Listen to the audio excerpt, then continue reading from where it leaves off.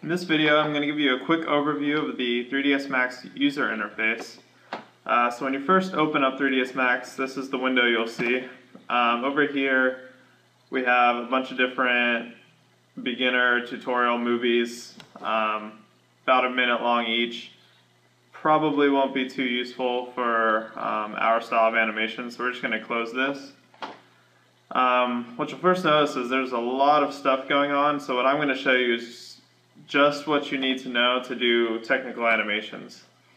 So first up here in all these little drop down tabs, the only one we will actually use is going to be in the rendering tab, and that's going to be at the end, so don't worry about that. We might get into the graph editors a little bit, again that'll be later. So now in these, all these little icons here, the ones that are going to be important to us are this, the linking button, which will help us link motions together and link objects together. So when one moves a certain way, the others will move with it, depending on how we link. And then we have these two we're probably going to use the most, which is the move and rotate. We also have a scale command, which we won't use, but you can use just the same as the move and rotate commands.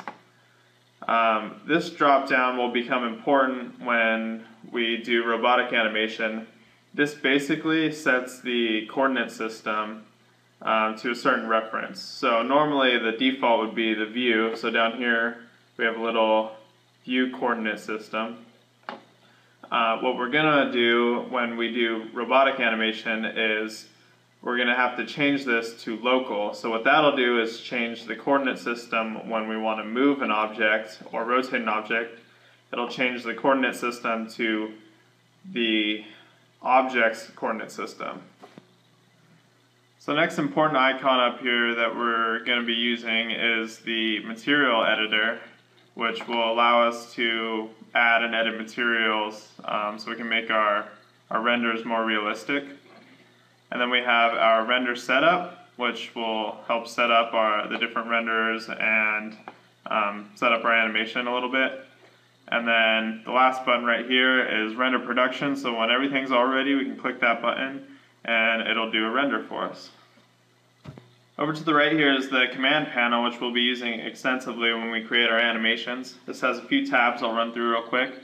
The first tab is the Create tab, which we can use to create some standard primitive objects. So in case we need, let's say, a box, we can create a box just like that, and there's a few other shapes we can play around with. What we'll use this tab for mostly will be adding our lights and cameras later when we do our animations. The next tab we have is the Modify tab, which will let us add modifiers to our objects if we need to deform the object in any way. We won't be doing that for this tutorial, but in case you need to add a modifier, that's where that can be found. The next tab which we will be using is the Hierarchy tab. We'll be using this tab quite a bit when we set up the forward kinematics needed to animate robots. And the last tab we'll be using is the Motion tab. This tab is used to control the trajectories of our objects after they've been keyframed for animation.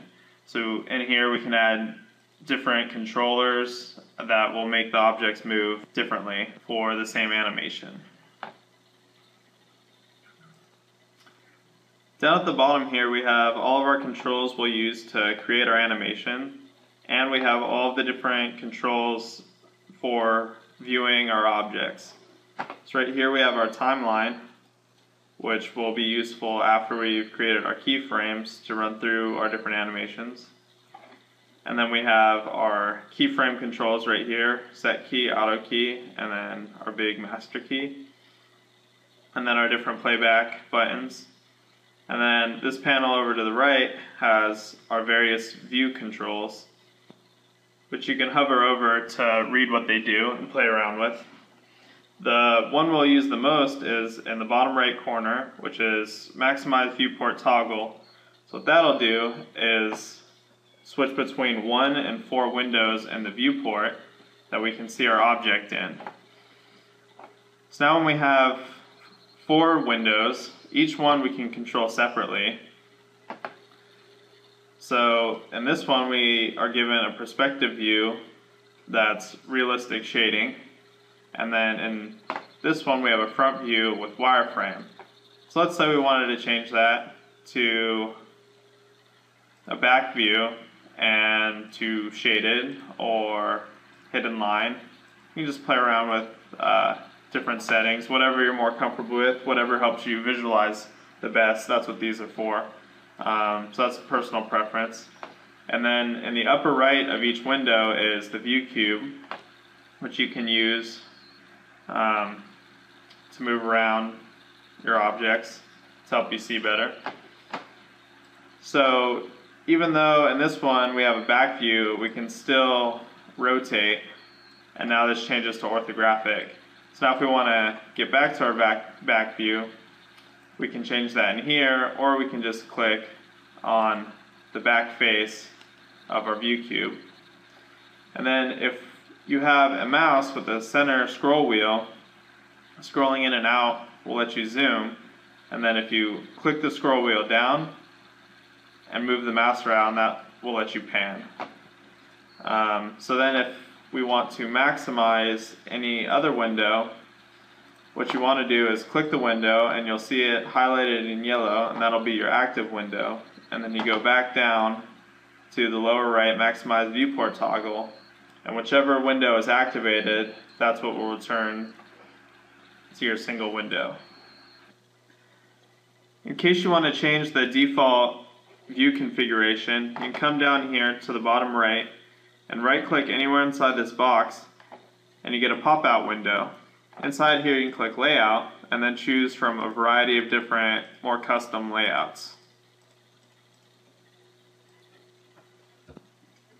That covers all the basic user interface features we need to get started. So in the next video we'll start doing some basic animations.